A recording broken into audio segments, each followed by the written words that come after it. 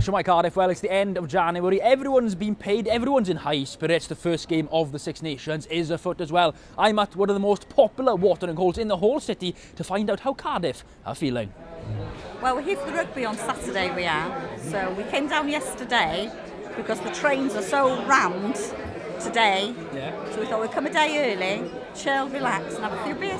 Big day, first game in the Six Nations. Italy, I mean, a lot of people think it could be an easy win, but a very experimental team, young team potentially. What's your thoughts on the match? Are you confident? Well, I'm just hoping that the new coach will, that we'll get some, a good game tomorrow. A Welsh win. Yeah. I think it's not going to be a Grand Slam. Right. But I think Wales will win the championship. Nice attitude. Oh, nice. What brings you to Cardiff? It's my stag do. It's your stag do? It's my stag do. Well, we just do whatever, however the day takes us. Yeah. Is that a Denby thing, or is that just, Oh, that's a girl thing. It's a girl thing. No, it's just random thing every now and then. Fair enough.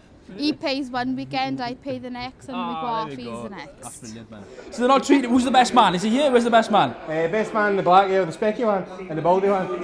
You got two best men? I've got two best men. Can you do that? Is that a Scottish thing? There's a lot of me, so I need two best men. Fair enough.